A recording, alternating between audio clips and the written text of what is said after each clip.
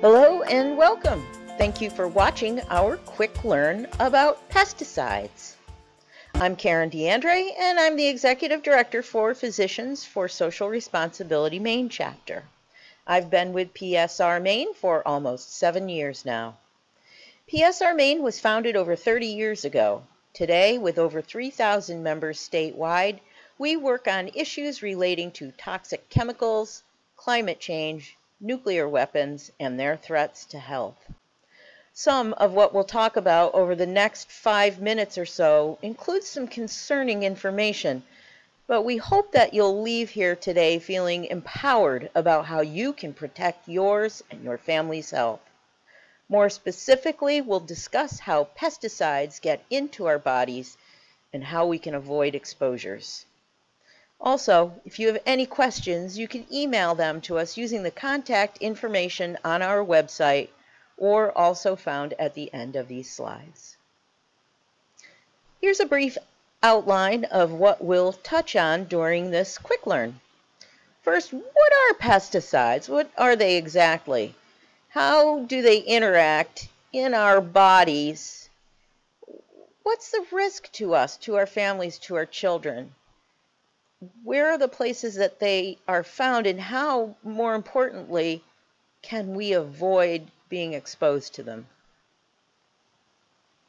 I think most of us know what pesticides are, and we don't necessarily need a definition. What I was surprised to learn was that the term pesticide describes a broad range of chemicals such as weed killers, insecticides, and even commonly used hand sanitizers and disinfectants. They are all designed to kill plants, animals, and bacteria that are dangerous to health, but also used to keep lawns and turf looking nice. They can either be synthetic or organic and are a $9.6 billion industry.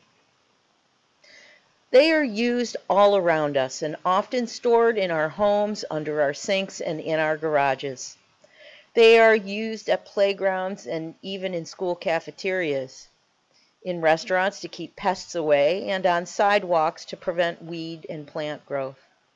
They are found on our pets and on our food and even in our waterways to reduce things like invasive plants. Pesticides can enter our bodies in a few different ways, from food that was conventionally sprayed with pesticides and water that contains pesticide runoff from farms and lawns and turf. We can also breathe it in, and it can be absorbed even through our skin.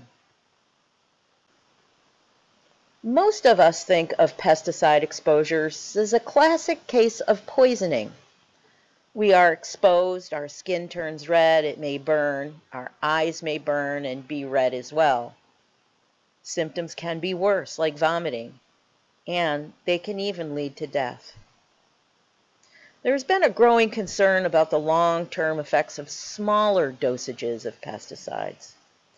Newer studies are finding links to birth defects in field workers, for example. Some studies have even found a connection between golfers, the pesticides that are used on golf courses, and asthma. We won't go into depth with each of these types of pesticides, except only to really say that these are pretty common, and their names may be very familiar. There are often questions about organic versus conventionally grown produce.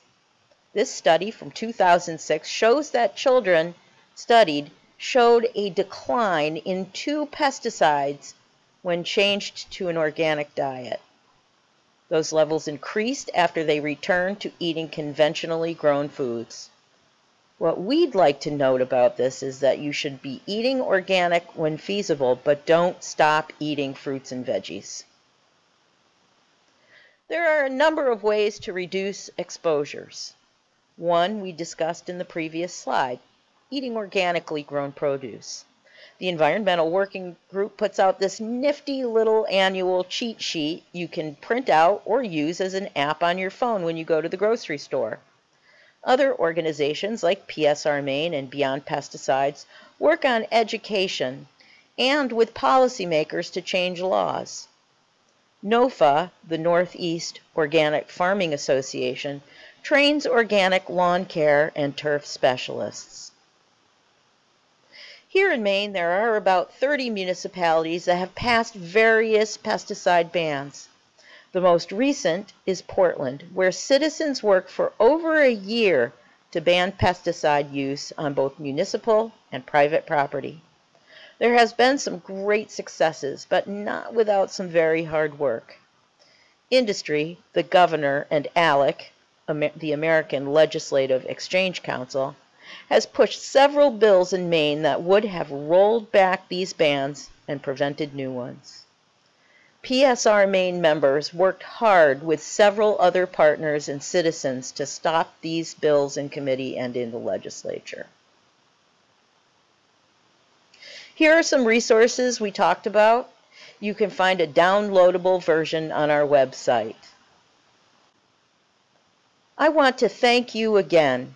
We welcome your feedback and questions. Please feel free to contact me at Karen@psrmaine.org.